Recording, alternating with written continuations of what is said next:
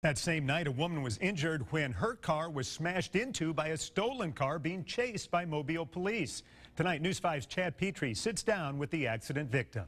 Following the shooting at the Grand Hall that injured up to 7 teenagers, Brooke Bechtol had her own unexpected encounter with law enforcement.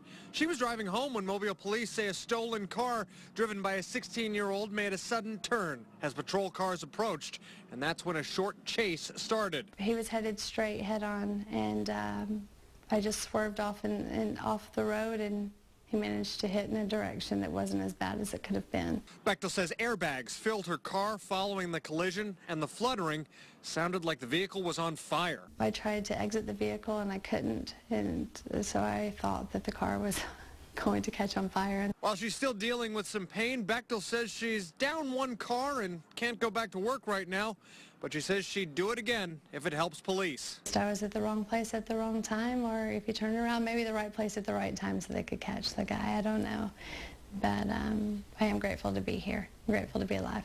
Bechtol said she bought the car on Good Friday only to have it wrecked 2 days later. Chad Petrie, WKRG News 5, local coverage you can count on. The 16-year-old suspect was taken to the Strickland Youth Center.